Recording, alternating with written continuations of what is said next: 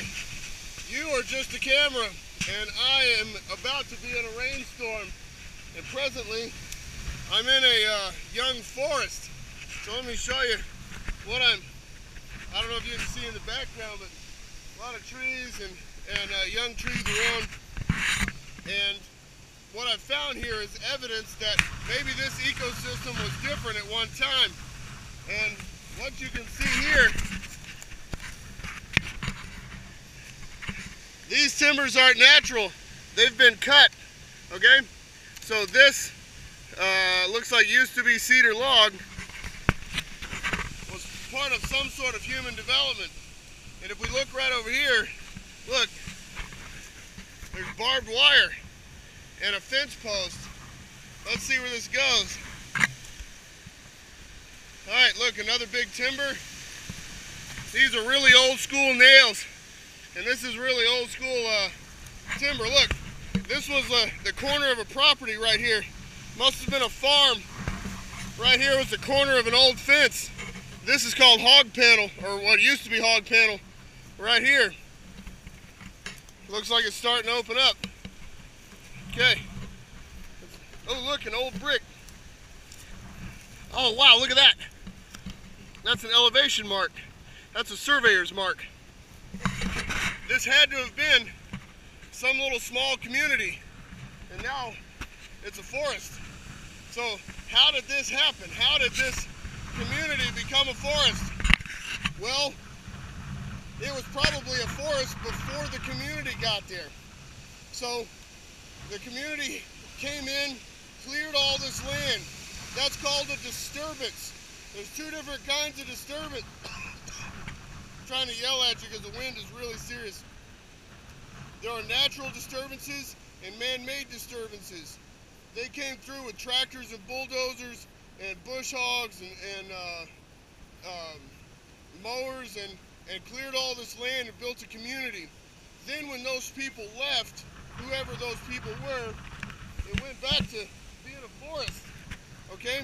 It was probably this grass right here. This clearly was a farm, probably a pig farm or cattle farm since it's barbed wire. And it was probably this grass here. And what has happened is the shrubs and everything started to grow up, and then small trees started to grow up. No small trees. This is the exact same species of elm tree that's right here. Looks like some of the mesquite trees came in, and a lot of this is back here is junipers.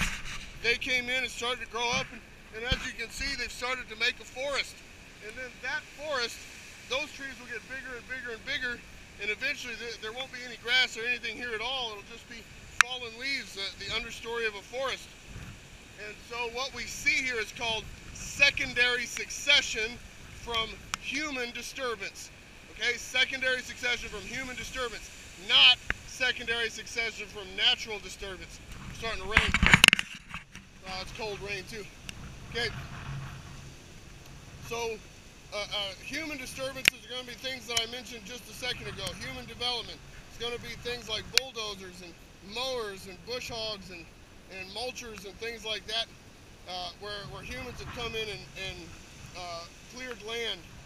Natural disturbances are going to be things like fire, forest fires that come through and just burn everything down to the soil, or floods that come through.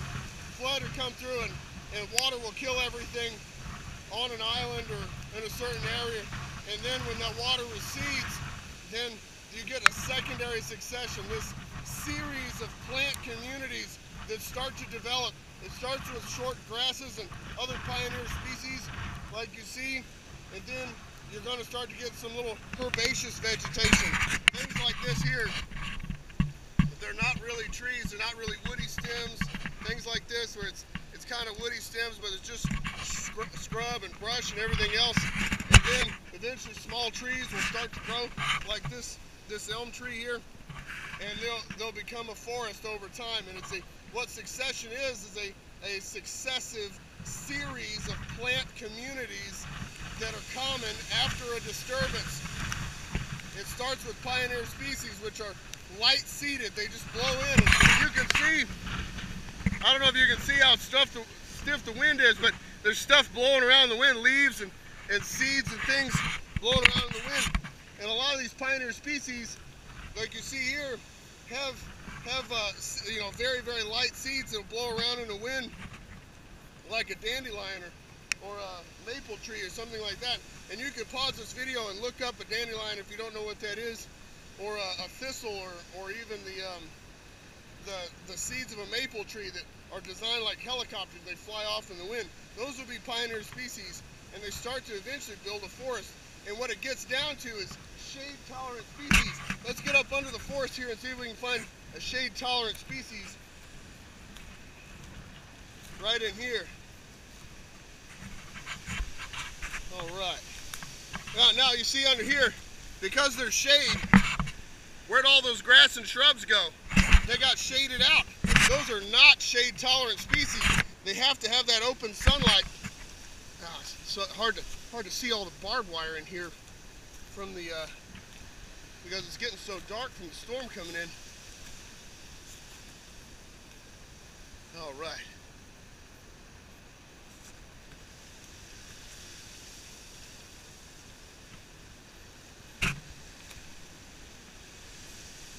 Even on this elm tree here, it's already losing its branches just from shade, from the shade coming in.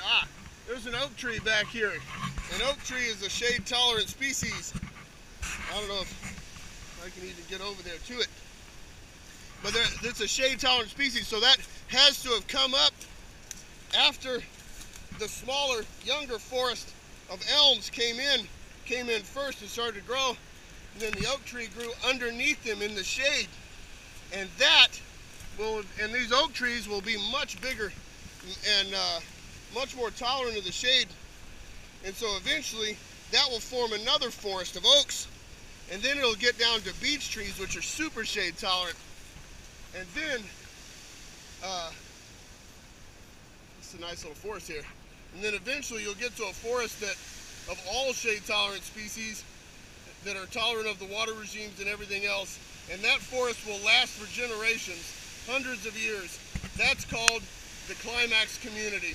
That's going to last for hundreds or thousands of years unless there's a disturbance, a natural disturbance or a man-made disturbance. So things like deforestation are disturbances. There's going to be a community that continues to grow there, but it's not going to be the original climax community.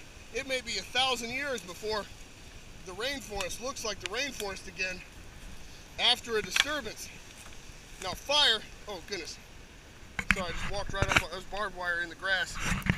Anyway, after a fire, it depends on how hot the fire is.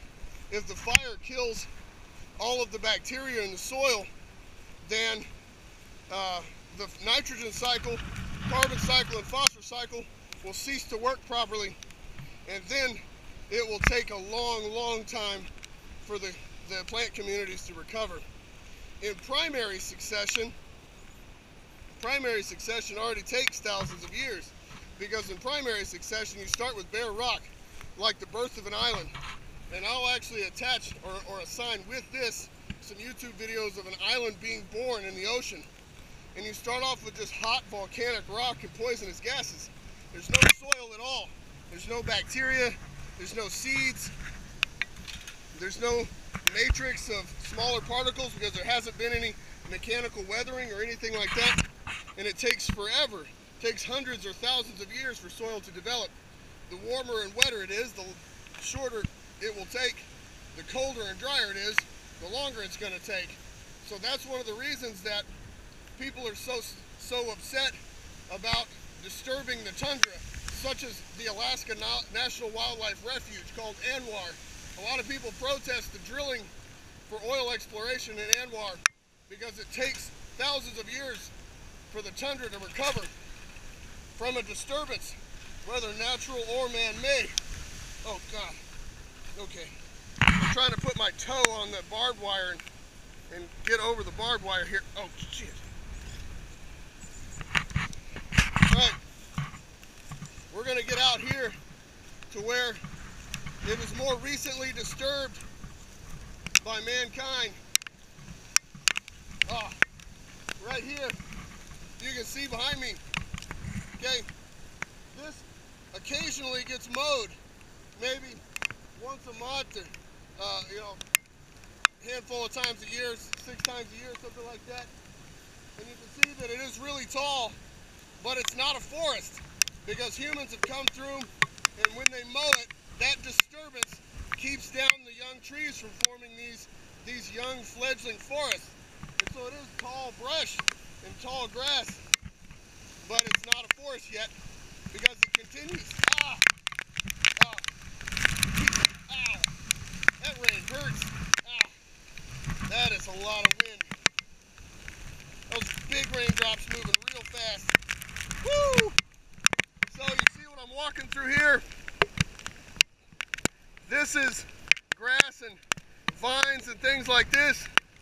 The young shrubs. This is looks like a young mesquite tree that's trying to grow, but it's probably going to get mowed eventually.